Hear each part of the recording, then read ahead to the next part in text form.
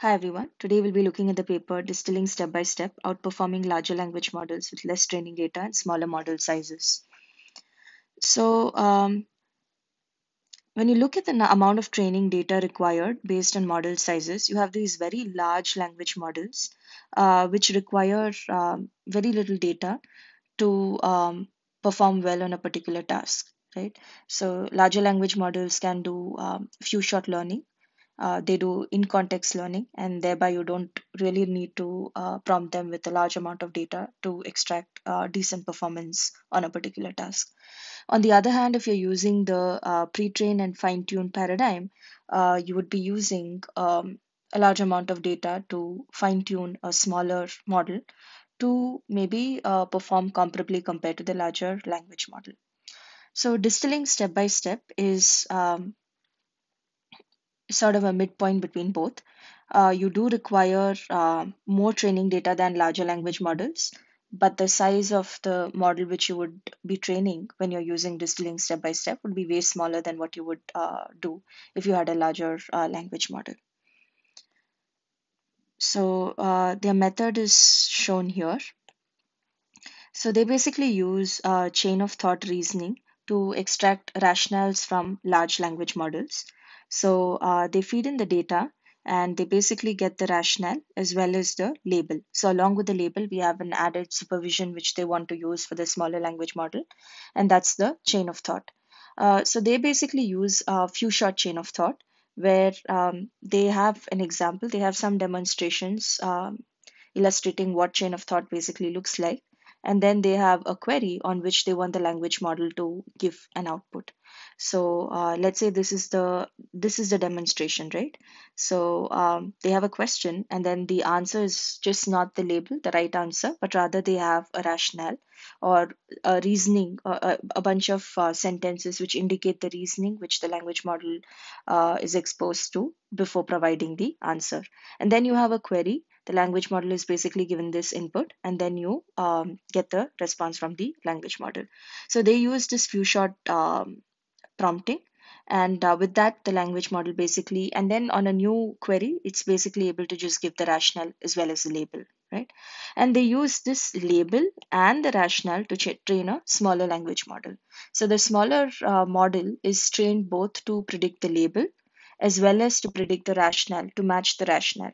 So usually in distillation you have a teacher model, and then you have a student which is trying to match its distribution to the teacher model or learn from the teacher model, right? And here, in addition to just learning how to predict the right labels, if you also learn to match your rationales to what the teacher produces, they say that it basically achieves better performance compared to just matching the labels. So for label matching, they have a loss called L label, which is basically the cross entropy loss of what the model predicts, the smaller model predicts, the student model predicts, and also the labels from the teacher model or the larger language model.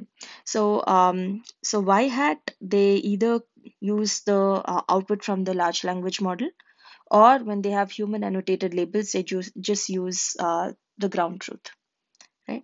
So in addition to the label loss, they also have the rational loss, where they basically feed in the input to the smaller model, and they expect the smaller model to generate the same rationale as the teacher model or the larger language model, right? So they have a label, they have a loss which basically combines both the label loss as well as the rational loss. So that's what they basically do differently compared to the prior distillation methods.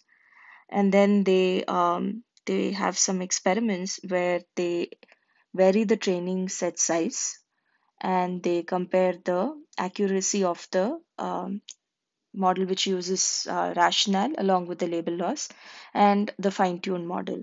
And they find that even when you have like very few examples which are shown to the model, the one which uses distilling step by step basically performs way better than the fine-tune in some of the data sets.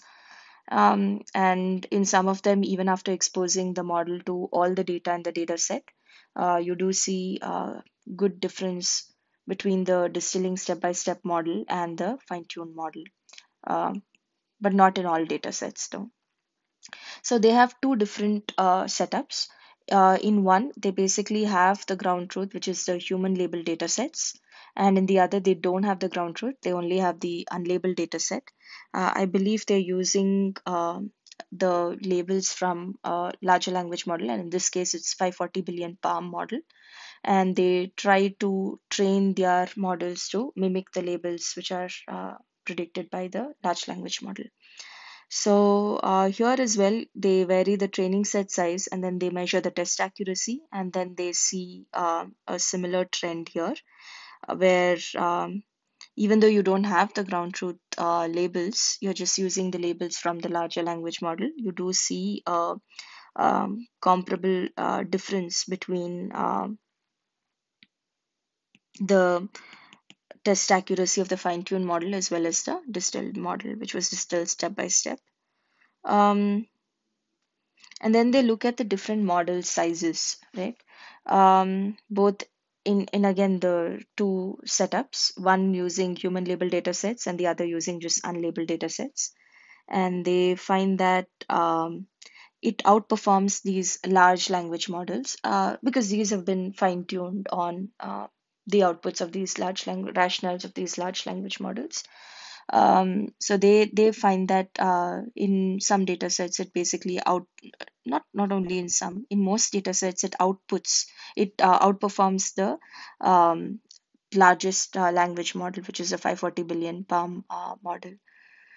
And you can see that basically a 11 billion T5 model is able to perform way better than a 540 billion palm model, right? Um, that's what they see here. And then the trend sort of continues when they have unlabeled data set and they're trying to match the ground truth labels which they are using here is what the large language model generates. And here as well, they find that smaller sized models which are trained with distilling step by step, and even the fine-tuned models, they outperform the larger language models performance on some data sets, not on all though.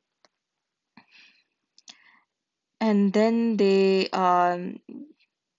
look at the performance with human labeled examples. So here you can see they compare the performance with these large language models, and you can see that they expose so these larger language models usually perform few shot learning, so they don't require as much data, right? So they do achieve um, good performance or decent performance with very small amount of data compared to the fine-tuned models. But here they show that by distilling step by step, you can basically do achieve like good enough performance when you have very small amount of training data. And then when you expose the model to the entire data set, or sorry, to more amount of samples, you basically increase the performance of these smaller models. And here